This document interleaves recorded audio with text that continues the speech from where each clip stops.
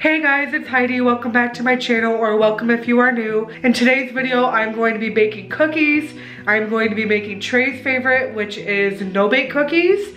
I'm going to be making my favorite, which are peanut butter blossoms, and I'm going to be making the standard chocolate chip cookie. These recipes have been in my family for many, many years, ever since I was little. I have vivid memories of making these exact same cookies with my mom, and we've made them every year since.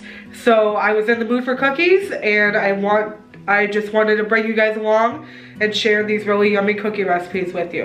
And without further ado, let's get started.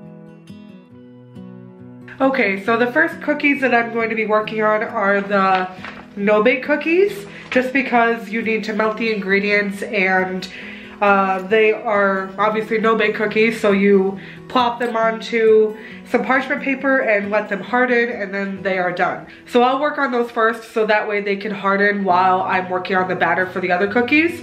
So let's get started with the no-bakes.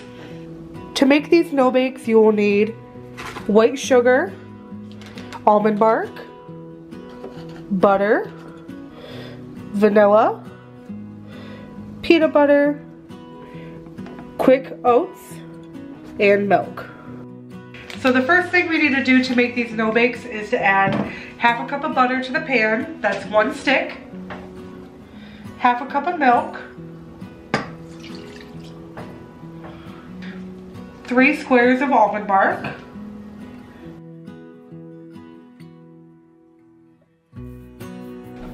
And 1 3/4 cup of sugar. Here's 1 cup. And here's the 3/4 cup. Now we're going to turn the burner on high and bring all of these ingredients to a boil. Make sure to stir it so nothing sticks on the bottom of the pan. As you can see, the chocolate is starting to melt. And as we're waiting for that to melt, we're going to take some parchment paper or wax paper, spread enough out, and lay it out. You might have to put something on the edges to make sure that it stays flat. But that'll be what we use to plop our cookies down onto.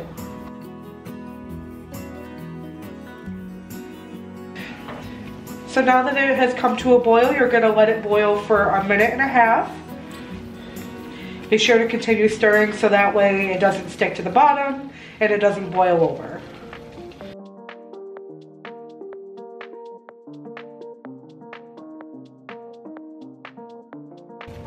After it's been 1.5 minutes of it boiling, go ahead and turn off your burner and take it off the heat.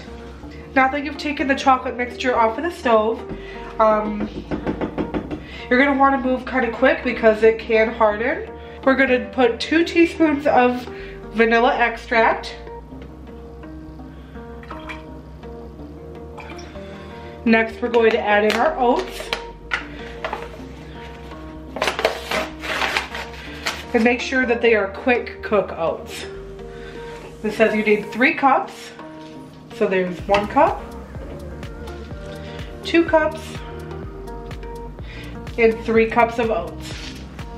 And then we're going to need 1/2 cup of peanut butter. And so I have 1/2 cup of peanut butter, and I'm going to take the peanut butter and add it into the chocolate. We've already added the oats. And you're going to want to stir it all up.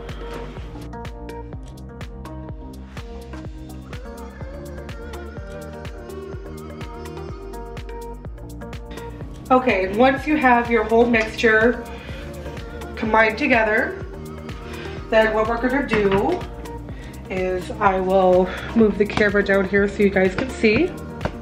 Once you have your whole mixture combined, you're going to want to take a big spoon like this. You're gonna want to take a big spoon, like a tablespoon, and take a clump and pop it onto a piece of parchment paper.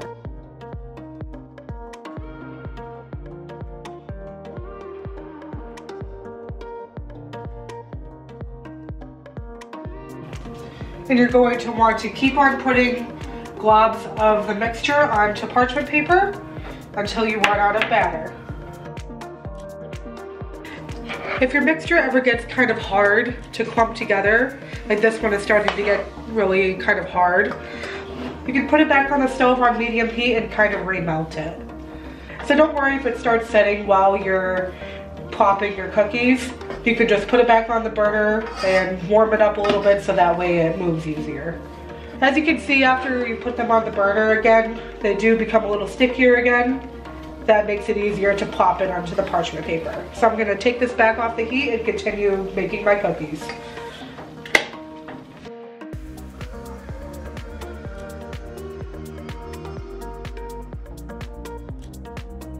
So as you can see, all of the cookies are plopped down on the parchment paper, and now we just have to wait for them to cool and set. This one's already getting a little bit set because these are the first ones that I did. And you'll know when they're set because you'll be able to pick them up all in one cookie like this.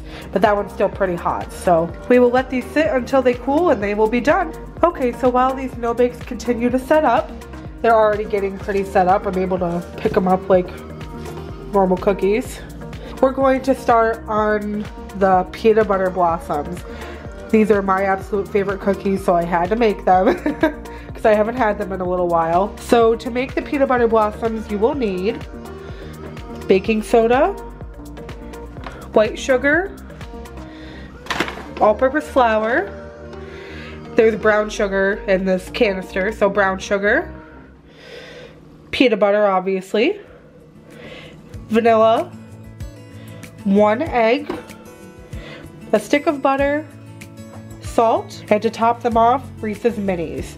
A lot of people use the Hershey's Kisses, but me and my family do them with the Reese's Minis, so that's what we're gonna do. So before we even start working on the batter, let's preheat our oven to 375 degrees. Okay, so while we're waiting for the oven to preheat to 375 degrees, let's get started on making the dough for our cookies. Get yourself a big old bowl. So first what we're gonna do is we're going to combine I'm looking at my recipe here. We're going to combine half a cup of butter or margarine, whichever one you want to use, but I'm gonna use butter this time. So half a cup of butter is 1 stick. So I'm going to plop the stick of butter in there. Then we're going to need half a cup of brown sugar. So I have my half cup measuring cup here, and I'm going to measure out half a cup of brown sugar. Does anybody know if those brown sugar bears, like the ones that they put in brown sugar to help keep it soft, actually work? Because I definitely need something to help brown sugar stay soft. It's pretty soft in here, but it's definitely a little harder than I would have liked it to be. So let me know in the comments if you have one of those brown sugar bears, and let me know if they work for you. Because if so, I may have to get myself one to keep my brown sugar soft. So we're going to take half a cup of packed brown sugar and put it in our bowl. And next we'll need half a cup of granulated sugar. So we have our half cup of regular granulated white sugar. I'm gonna pour that in there. And then we need half a cup of peanut butter. And so now we have half a cup of peanut butter. So we're gonna scrape that into our bowl. Okay, so once you have the butter, brown sugar, regular sugar, and peanut butter in the bowl, you're going to want to take a hand mixer and mix it all together.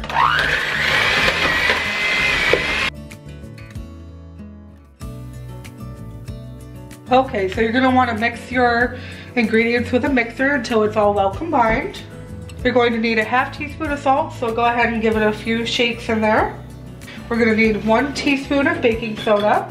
So I have my teaspoon here, and we're gonna put in 1 teaspoon of baking soda. And then we're going to need 1 3/4 cup of flour. And that's about 1 3/4 cup of flour. So then we're gonna add that into our bowl.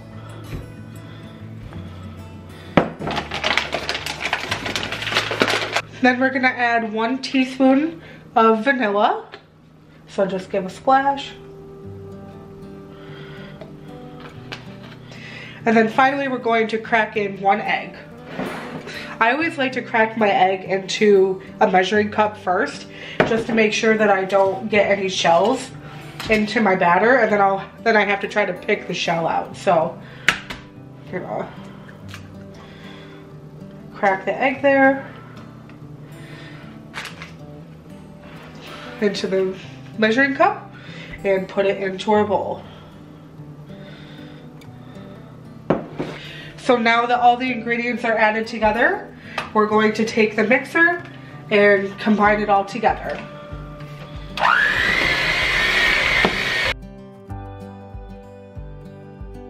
Once you mix your dough all together, it should be sticky and should be able to form into little balls. So it should be able to make dough balls like this, so that way you can put them on your sheet pan.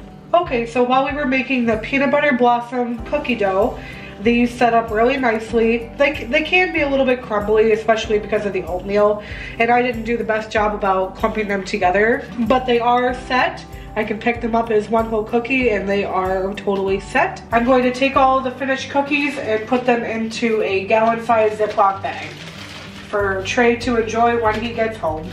And that'll give me a little bit more room on my countertop, so that way I can work on baking the cookie dough that we just made. And there we go, all of the no-bakes are in a Ziploc bag ready to enjoy. So now that we have our peanut butter blossom cookie dough made, we're going to move on to starting to bake them. The oven has preheated to 375 degrees. So what I'm gonna do, I'm gonna get 2 of my cookie sheets here, and I'm going to take some vegetable oil spray and shake it. And I'm going to spray both of the sheet pans so that way the cookies don't stick to them.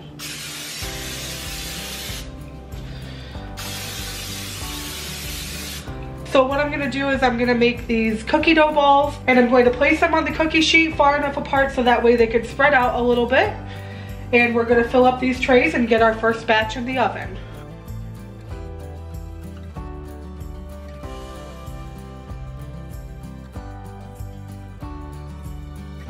And this is how much batter is left after doing the first round of cookies. So now that they're all rolled out and put on the cookie trays, let's go ahead and put them in the oven. We're gonna bake these for 8 to 10 minutes, again at 375.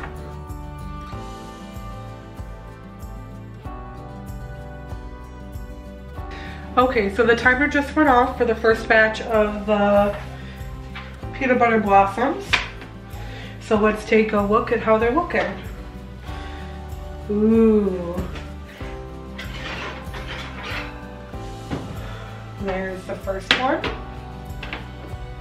They don't spread out too much when you first bake them, but once you put the Reese's Mini in the center of it, it definitely spreads out a little bit. Let's get the second pan. Ooh. And there's the second pan. Okay, so what we're going to do now is we're going to take the cookies that just came out of the oven, and they're gonna be a little bit fragile, so be careful.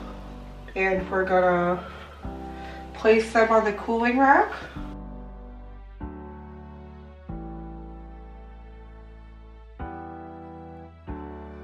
If you have any that kind of crumble apart, that's okay. That means you can eat them because they're the duds.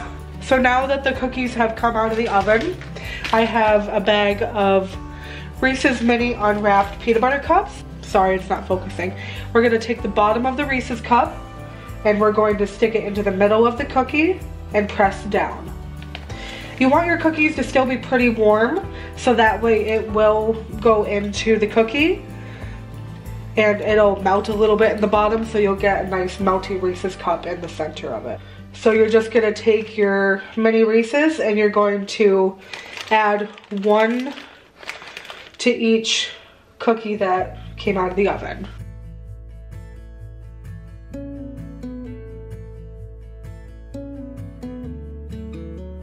Okay, so now that we have the first batch of cookies on the cooling rack and with the Reese's cup inside of it, Then we're going to take the rest of our batter and just continue baking the cookies until the batter is all gone. And be sure to grease your baking sheet every single time you put new cookie dough balls on it.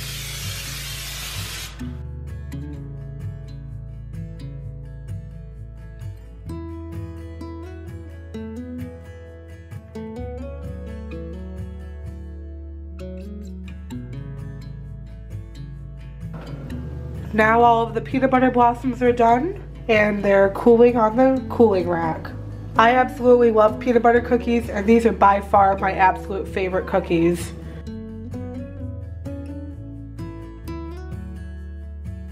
Okay, so the last cookies we are going to be baking today are going to be classic chocolate chip cookies.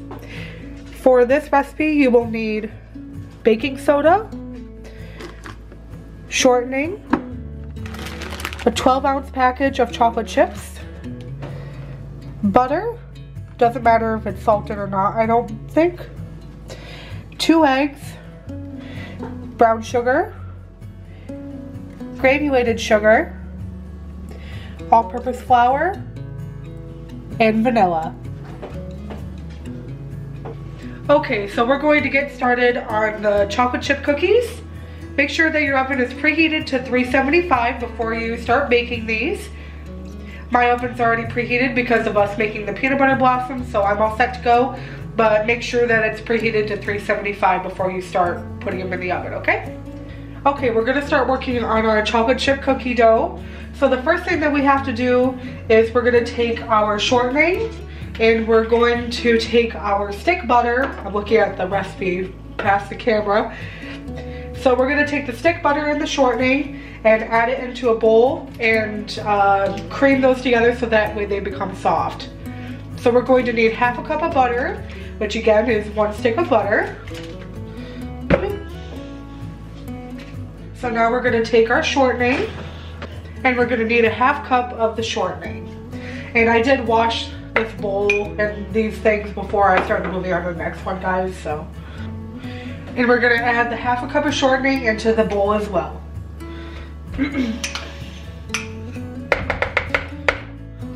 And now that you have your shortening and your butter in your bowl, go ahead and take your hand mixer. Again, I washed these in between batches. And you're going to want to cream these together so that way they're smooth and soft. So after you're done beating your butter and shortening, it should look like this. It'll be smooth and easy to work with. So after we're done with that, we're going to take our baking soda and we're going to need half a teaspoon of baking soda. So there's my half a teaspoon into the bowl. And then we're gonna wanna add both of the sugars in. So we'll need half a cup of regular sugar. So that's half a cup of white sugar. And it says that we need 1 full cup of packed brown sugar. So you want to pack the brown sugar into your measuring cup so that way there isn't any room to add any more. Nice and packed. And that's just half a cup. So there's half cup, and then I'm going to do another half cup. And another half cup of packed brown sugar into the bowl. After you add both of your sugars and the baking soda, then we're going to want to mix again with the hand mixer.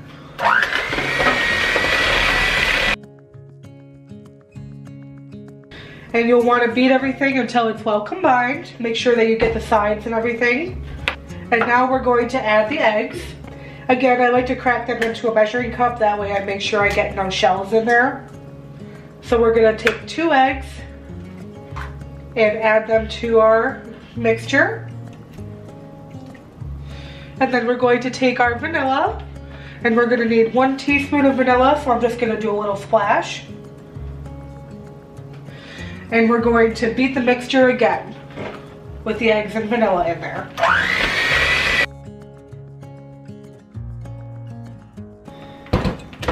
Your mixture should look a little bit wet now after adding the vanilla and the egg. And now we're going to need to add the flour.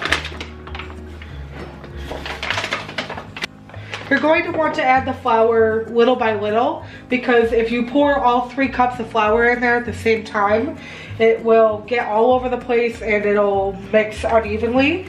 So what I like to do is I like to take a cup at a time and mix it in between cups. So right now I'm just going to add 1 cup into my measuring cup. And I'm going to add 3 cups of flour, but mixing in between each cup.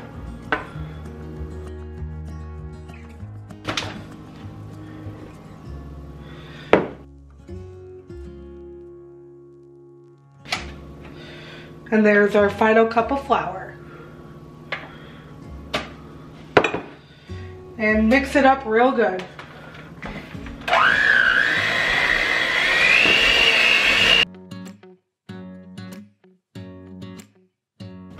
After you combine all 3 cups of flour, it should look kind of clumpy like this. I should be able to form into a ball just like the peanut butter blossoms did.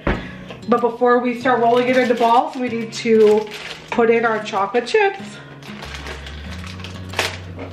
So you're going to need a full 12-ounce bag of chocolate chips, which is what this is. I use semi-sweet. So go ahead and add all of your chocolate chips into your mixing bowl. And one more time, we're gonna beat this together so that way the chocolate chips get well combined.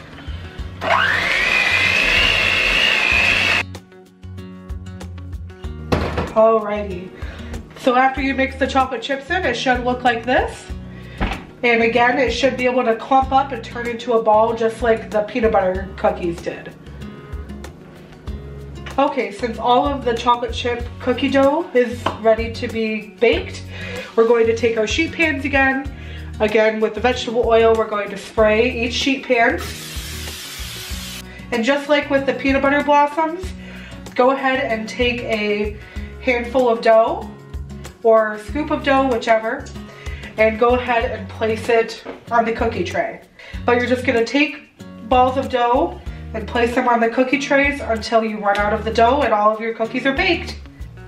And we're gonna bake these at 375 for 8 to 10 minutes, just like the peanut butter blossoms.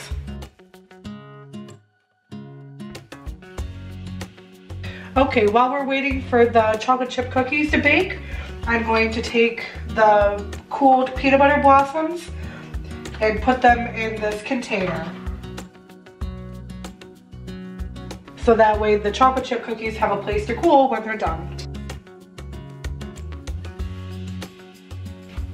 So those are the peanut butter cookies, and the chocolate chip cookies will go in this side when they are done.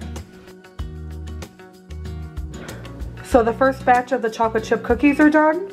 We're gonna let them cool a little bit on the sheet pan before we transfer them to the cooling rack, so that way they don't fall apart. So now that the chocolate chip cookies are cooled off a little bit, we're going to take them off of the sheet pan and place them onto the cooling rack to let them cool completely. And after you get the baked ones on the cooling rack, go ahead and spray your pan again. And continue to put more cookie dough on the trays to bake all of your cookies until the dough is gone.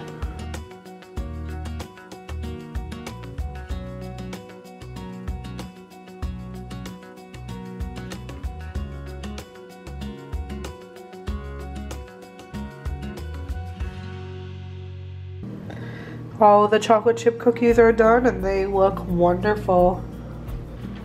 Now that all the chocolate chip cookies are cooled, we're going to go ahead and stick them in the container to be enjoyed.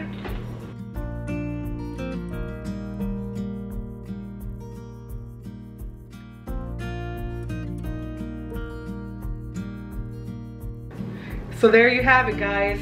We made chocolate chip cookies, my favorite peanut butter blossom cookies, and Trey's favorite no-bake cookies. All of these recipes are super easy to bake and they are a lot of fun to do. These recipes have been in my family for many years, so I always get such a nostalgic feeling whenever I make these.